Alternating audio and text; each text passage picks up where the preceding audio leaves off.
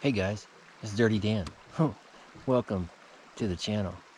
So, I was shooting my buddy's Tika rifle yesterday, sighting it in, and it made me miss shooting my Remington 700. I had fun shooting the Tika rifle, and actually, it's good to swap rifles, I think, because you try something different, some platform that you would never try. Like, I would never buy a Tika rifle. I never even looked at them.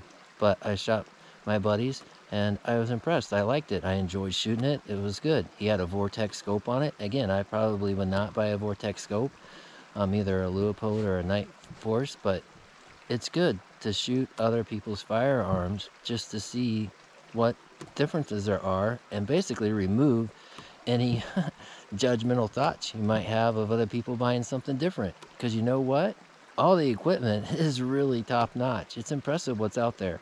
So I think it makes us more rounded shooters when we shoot other people's platforms.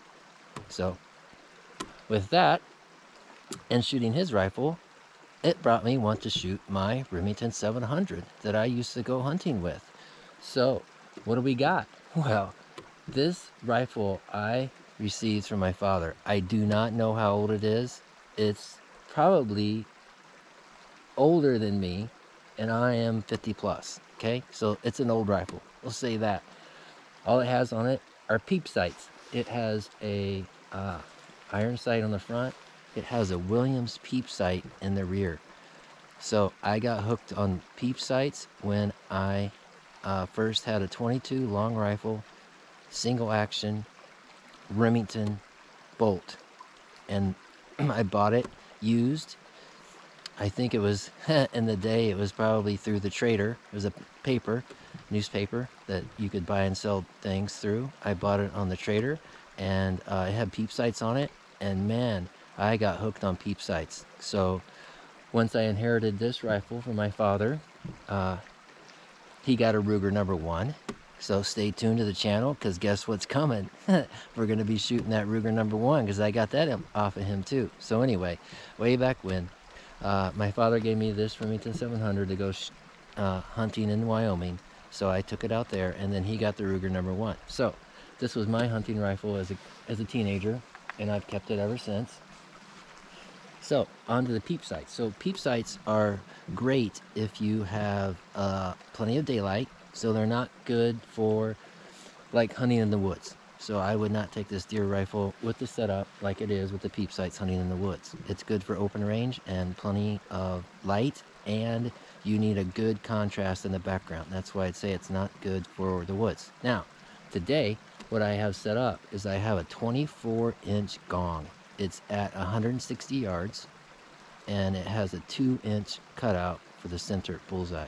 So the Peep Sights, I fired it, and I believe I was on the steel, so we're going to confirm that. I have my other camera set up downrange, so we're just going to have some fun shooting a plain Jane, call it iron sights, Peep Sights, Remington 700. So like I did the Tika rifle. Oh, if you didn't see that review, go watch it. It's just a sight in on my buddy's Tika rifle, sight in and then shooting it at 160 yards and then 270 yards. And then in that video, I talked about my different rounds of ammunition. So anyway, this is my 175 grain. This is a 308 rifle.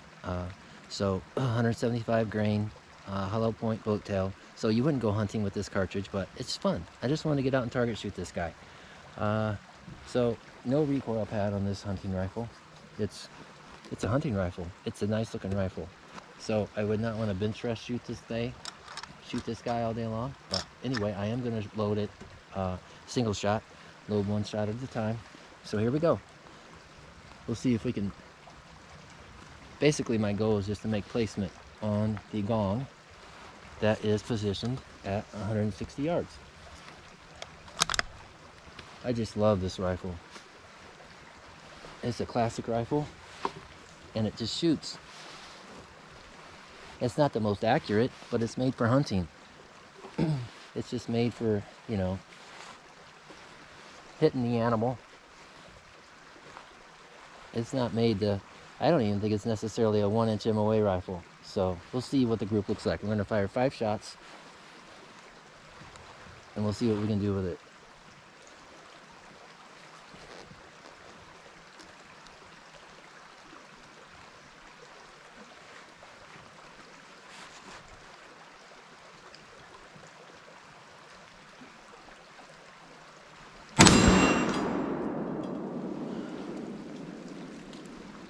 I think that was on steel.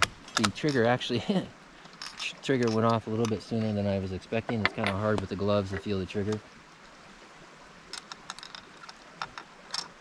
But I can't really hear the report of the steel with my earplugs in. But I think I got on the steel.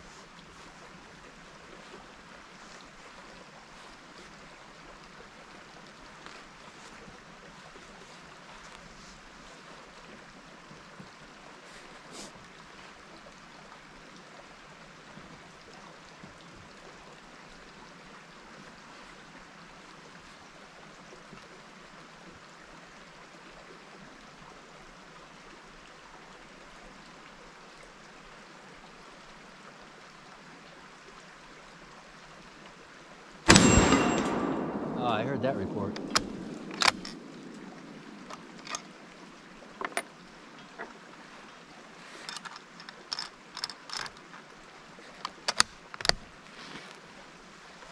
So with this guy, I am making sure the butt of the stock is well planted into my shoulder, so I can basically absorb the recoil into the meat. I like it right into the meat of my shoulder.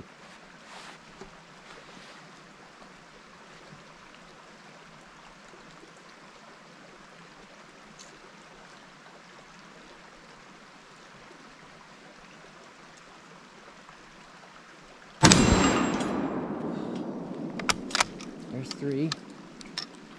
I'm anxious to go see what the group looks like. I'm pretty sure I heard a report on that one.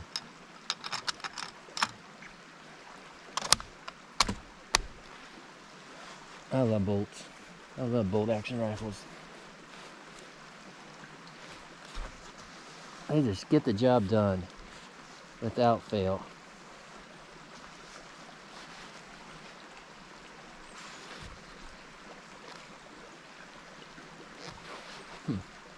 Something shifted.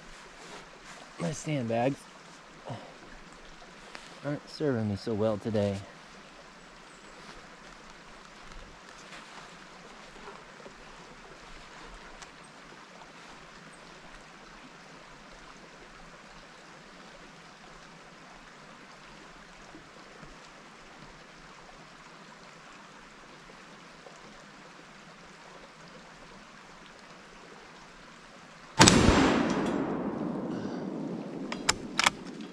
Alright, what is that, 4?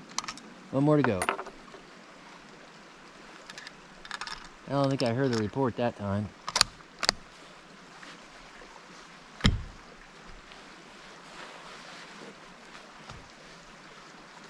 In case you couldn't tell, I still got the leather sling on the rifle. I'm carrying it in the field. Let's put this guy on safe.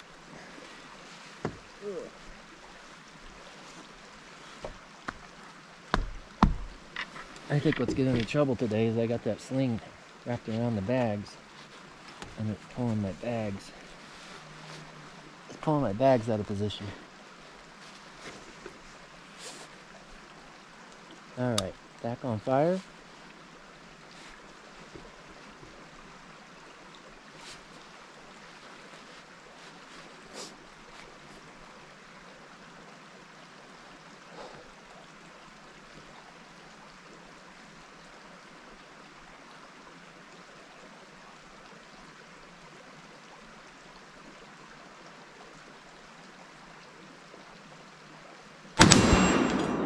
I heard that report.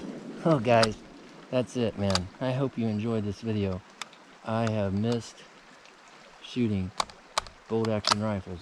I'm gonna have to go chase down that piece of brass. So please, if you like watching bolt action rifles, subscribe to the channel. There's gonna be more to come of this stuff. I've kind of gotten the bug for shooting them again. I haven't done it for a really long time, but now that I got my rifle range all set up and ready to go, I got more opportunity to shoot rifles. So guess what, guys? I love this country, United States of America.